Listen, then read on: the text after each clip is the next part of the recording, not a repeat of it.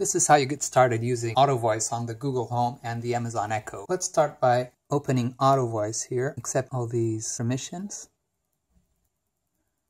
And here you can see a small graph that shows you how you can use AutoVoice in various ways, like trigger actions locally, remotely, and from IFTTT.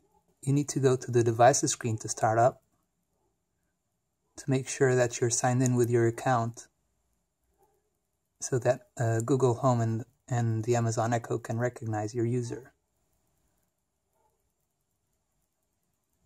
There you can see I have 3 devices registered to AutoVoice. After you do this, you can now say, "Hey Google, ask AutoVoice to say hi." Sure, here's AutoVoice. And here you can see that you receive the command, say hi. Same thing for Alexa, you can say, "Alexa, ask AutoVoice to say hi." Command sent, say hi. Here you go, say hi. Now to create your own custom responses and to react to these commands in Tasker, you go to Tasker, create a new profile, event, plugin, AutoVoice, and then recognized. Here you can create a new command. So click on this and say, "Hi."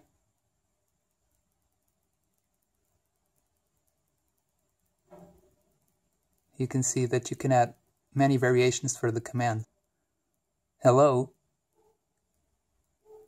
"Good day,"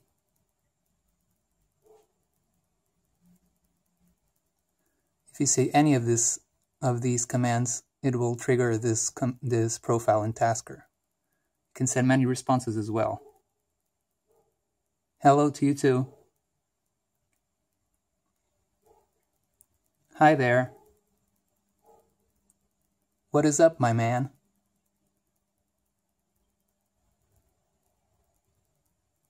Okay, you can see all the commands and all the responses here. Finish.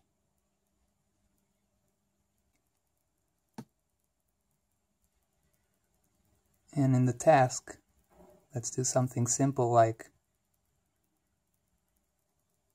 creating a simple pop-up with the text, "Hello from Tasker." Okay, now back out of Tasker.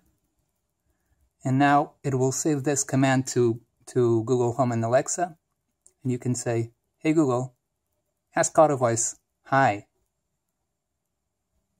Sure, here's AutoVoice. Hi there. See, now it responded, "Hi there." And you can see that it triggered the profile in Tasker. "Alexa, ask AutoVoice, good day." Hello to you too. See, it also triggered the profile in Tasker. You can see now that AutoVoice created the command for you directly here.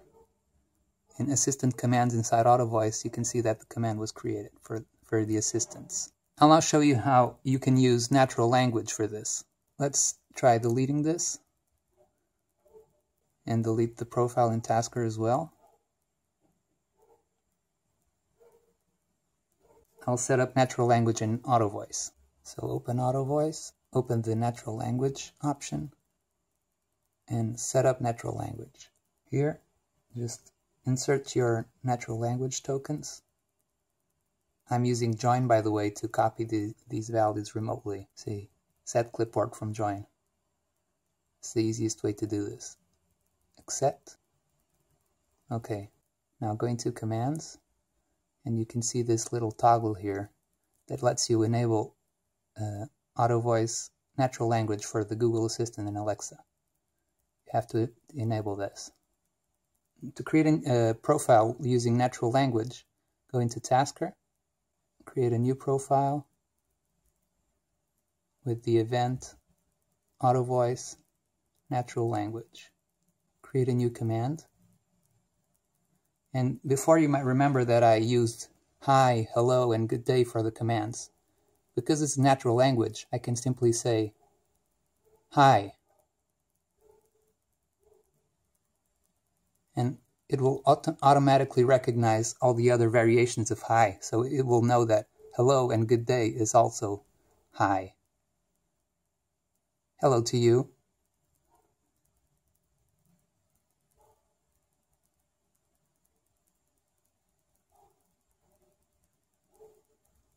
And now set the entry task to show a pop-up again.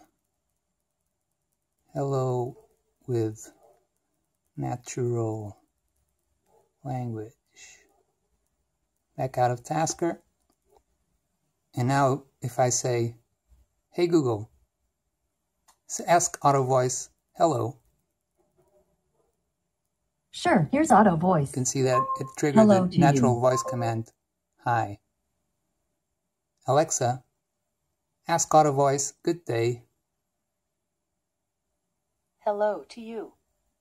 See, I just configured it hi, and it recognized hello and good day, all because of natural language. You can also integrate AutoVoice with IFTTT. To learn how to do that, check out the video description below for a full tutorial. I'll also leave other tutorials in the video description so you can check them out as well. Hope you enjoy using AutoVoice on your Google Home and the Amazon Echo.